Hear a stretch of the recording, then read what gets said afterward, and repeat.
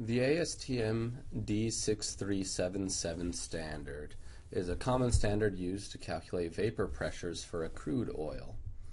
The test method behind this standard is that we take a sample which is placed inside of our chamber at a known volume, and then that volume is expanded to give us a particular vapor to liquid ratio within that vessel.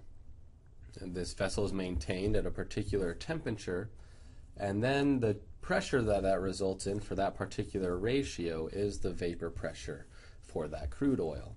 Now this is especially useful because if we use a particular ratio of a 4:1 vapor liquid volume ratio at a temperature of 37.8 degrees Celsius, or about 100 degrees Fahrenheit, we can convert this vapor pressure into a Reid vapor pressure equivalency. So it's an easier and more cost-effective way of calculating an RVP for our crude oil. Now we anticipate putting this into ProMax in the near future, in 4.1 when that comes out. In the meantime, there is a way that we can make this calculation inside of ProMax, and that's what I want to show you here with this video. I have here a crude sample at its known conditions. And the way we're going to do this in ProMax is using a heat exchanger to represent our expansion and our maintained temperature.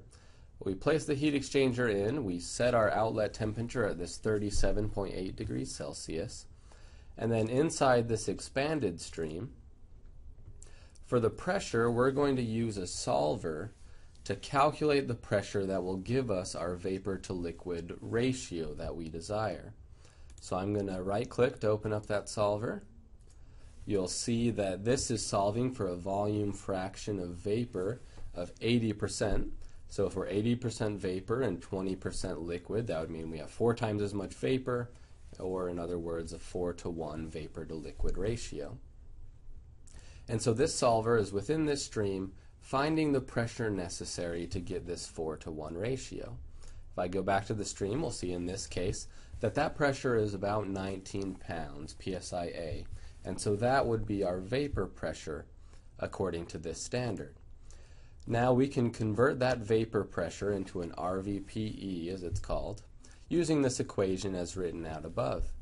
And so we will take this vapor pressure we have calculated, times it by a constant, a multiplier, depending on our situation, and that will give us our RVP now calculated. To do that in ProMax, if I return to my project viewer, I can go into my user values and create a user value, first just to represent that vapor pressure we calculated, which is just the pressure of that stream. And then we're going to use this number in another value to calculate the RVP.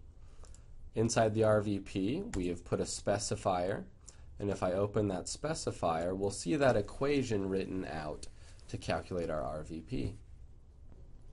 This equation uses an if-else statement. So what that's saying is that if our bubble point pressure is above atmospheric pressure, so about 15 psi or greater, it's going to use this first equation as written up top.